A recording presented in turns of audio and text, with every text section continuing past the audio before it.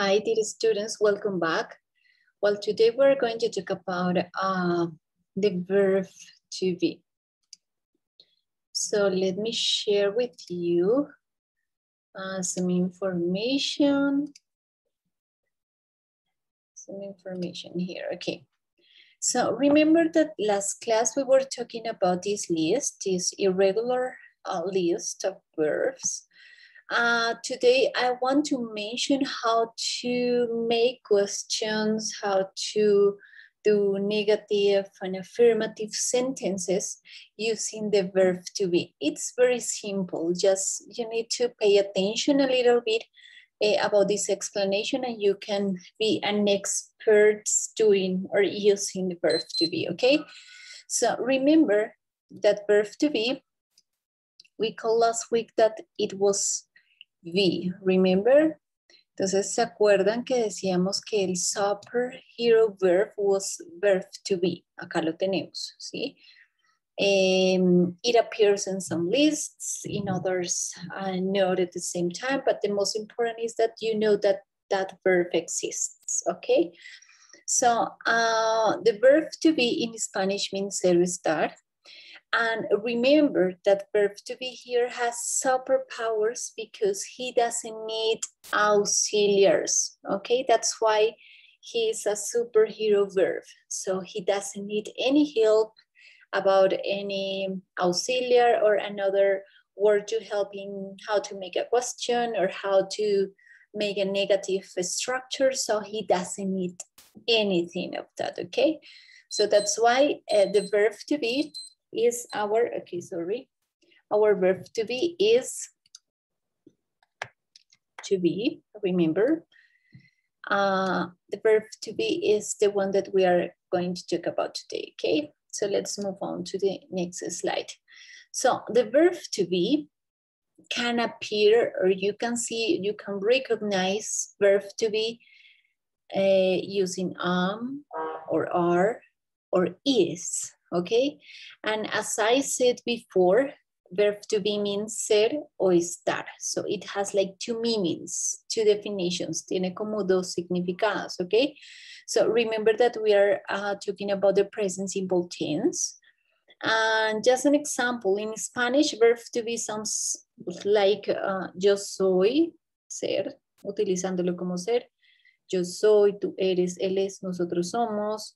Or using the second definition, yo estoy, tú estás, él está, nosotros estamos, and remember the complement because we just have subjects and verb, the verb to be in this case, verb to be, but is missing the complement. Entonces acá solamente tenemos el inicio de una sentence, pero no nos hace falta el complement, okay? So let's keep an eye on this. So verb to be, remember that verb to be means ser o estar. And remember that we talked about that the order of a sentence was subject, then the verb in this case, verb to be, because today we are talking about just verb to be plus complement, okay? Those are examples. I am a student means yo soy un estudiante. He is a nurse. Él es un enfermero. She is a nurse. Ella es una enfermera. It is a nurse. Eso es un enfermero o enfermera. You are good friends. Ustedes son buenos amigos. We are good friends. Or they are good friends. Ellos o ellas son buenos amigos. So how can we use the verb to be? According to the personal pronouns. Entonces, ¿cómo nosotros vamos a utilizar el am, el is y el are? De acuerdo to the personal pronouns. Entonces, I siempre cuando utilizamos el verbo to be, recuerden que este es solo uno de los tantos verbos que existen. Entonces, cuando vamos a utilizar el verbo to be, para el sujeto I, para el personal pronoun, always you must use am. Entonces siempre vamos a utilizar am, que quiere decir soy o estoy. Para las terceras personas del singular, recuerden, remember that, we always are going to use is. Entonces vamos a utilizar el is como verbo to be de las terceras personas del singular. Y para el resto de las personas ya puede ser el you in a singular form or in a plural one. We're going to use are. We are, they are, you are, ¿ok? Entonces este es el orden. Siempre vamos a utilizar esta forma del verbo to be con estos sujetos en particular. Ay, teacher, pero ¿qué pasa si yo en lugar de los personal pronouns estoy utilizando un proper noun? Entonces yo digo Camila es una enfermera. Igual, Camila is a nurse, ¿sí? Entonces no importa, no matter the kind of subject we are using, the most important is that you have this clear in your mind, ¿sí? Entonces lo más importante es que tengan esto bien claro. Okay. Some examples come to my mind. For example, I am Jenny Rojas. I am at home. Estoy en casa. I am in Colombia. Estoy en Colombia. I am Colombian. Soy una colombiana. Soy colombiana. I am with my family. Entonces estoy con mi familia. Entonces fíjense cómo el verbo to be va cambiando de significado ser o estar dependiendo de lo que yo necesite usar. Okay? So let's see the next part. Negative structure. So remember that we are talking about the verb to be, which is a superhero verb. So I remember I mentioned that the verb to be doesn't need auxiliaries. Como él no necesita ningún auxiliar y él tiene superpoderes, entonces él puede hacer todo por sí mismo. ¿Sí? Él no necesita que venga alguien a que le ayude. Entonces recuerdan que hablábamos que en la forma negativa y en la pregunta aparecía para el resto de verbos, aparecía un auxiliar y hablamos de do o does para terceras personas. Pues para el verbo to be él no necesita eso, entonces él va a aparecer allí y él va a solicitar la ayuda del not, ¿sí? He comes after verb to be, not after verb to be, and this is the order. The subject, no matter if it's a proper noun, a common noun, or a personal pronoun. Then the verb to be, remember that verb to be can be is, or are according to the kind of subject we are using in the sentence. Then after that comes not. Después viene el not. Ya no después de un auxiliar, sino después del verbo to be, plus the complement you have in the sentence. Okay, so let's see some examples. Here we have some personal pronouns. I am, yo soy, yo estoy. Y el resto de la oración me dice cuál de los dos significados estoy utilizando. I am not happy. Entonces, la traducción literal sería yo estoy no feliz. Pero por supuesto es yo no estoy feliz. You are not sad. No estás triste. He is not angry. She is not 7 years old. Ella no es de 7 años de edad. It is not yellow. No es de ese color. We are not rich. No somos ricos. You are not poor. No somos pobres. They are not cold. Entonces ellos no tienen frío. Sería como la traducción a nuestro idioma. So you see, not comes after verb to be, okay? Keep that in mind. It's very important to notice that. So let's move on to the next stage. And here we have some contractions that we can use using the verb to be. So the personal pronouns, I am, you know that goes with am. It always goes with I, sorry. But the contraction, you can use contractions, I'm. Okay, the pronunciation, I am, I'm. Recuerdan que yo les había hablado que las contracciones, in this case the apostrophe contraction means a shorter form of to two words in this case. Entonces es una forma contraída más corta de dos palabras en este caso, sí, I am, I'm. Y siempre vamos a utilizar un apostrophe para hacer la contracción. Entonces, I am, I'm, you are, you're, he is, his, she is, she's, it is, it's, we are, we're, they are, their, you are, plural, your. Entonces, nosotros utilizamos esta forma contraída cuando entonces tenemos una conversación fresca, relajada, con un amigo. Sí, es una manera informal de utilizar this language, este idioma, ¿ok?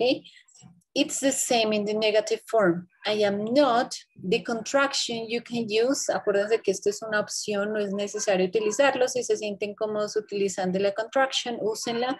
Si no, la pueden utilizar así. I am not, I'm not. Esta contraemos igual, como lo colocamos en la afirmación y colocamos el not. You are not, you aren't. He is not, he isn't. She is not, she isn't. It is not, it isn't. We are not, we aren't. They are not, they aren't. You are not, you aren't, okay? There are two options, but if you are using the language in a real context, it's much important that you use the contraction. Si ustedes se encuentran en un ambiente bilingüe, en un país donde utilizan este idioma, van a escuchar, es más natural utilizar las contracciones que esta forma, pues, como más elegante, ¿ok? Well, finally, we're going to discuss a little bit about the interrogative form using just verb to be. Remember the superhero verb.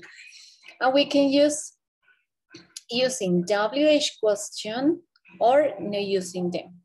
When we don't use WH questions, cuando no utilizamos alguna de estas WH questions, we call them yes, no questions. Entonces las llamamos como preguntas de sí o no, porque la respuesta siempre va a ser yes or not. That's it. Simple, ¿no?